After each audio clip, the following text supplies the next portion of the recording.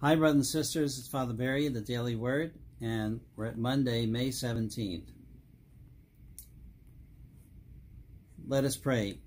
O God, merciful God, we pray we may experience at all times the fruit produced by the Paschal observances of this Easter season. Now we're in between Ascension and Pentecost. As we pray through Christ our Lord. Amen. I'm going to go back to the Acts of the Apostles. So Paul traveled through the interior of the country and down to Ephesus, where he found some disciples. And he said to them, did you receive the Holy Spirit when you became believers? And they answered, no. And so when he heard this, they were baptized in the name of the Lord Jesus, these people by Paul. And again, when Paul laid his hands on them, the Holy Spirit came upon them, and they spoke in tongues and prophesied the word of the Lord. Thanks be to God. So baptism and confirmation, sometimes received at the same time by adults, or it can be received by a child, baptism when they're little, and then confirmation with the laying on of hands when they reach that mature age, which we now think is 14. But I've done a number of confirmations of adults who are joining the Catholic faith, joining the Christian faith, and they need to be baptized.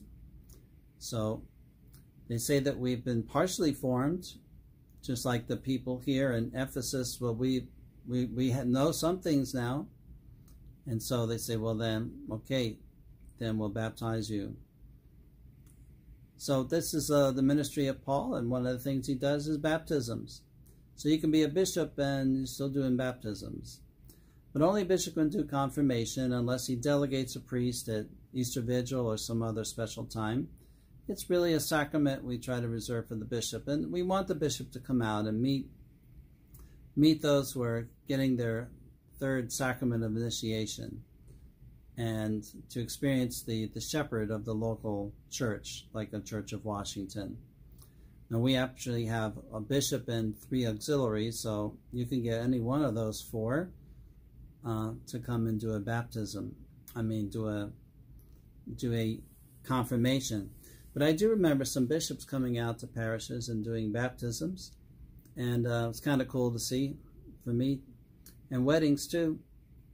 So even though bishops seem to be, doing a number of tasks these days, managing the church, I think they probably still enjoy very much just doing Mass in a church, doing a sacrament, even hearing confessions, and just experiencing, the sacraments of the church, because that's what priests are meant to do.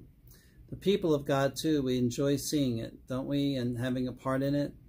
So many times the person that's getting baptized and getting communion and getting confirmation is there because of someone in the church that reached them, that helped them know more about the Lord, and then became interested in living in a parish and connecting. I love those situations when people find somebody and bring them here. God love you all for your works of witnessing to the faith. I'll see you tomorrow on May 18th for another Daily Word.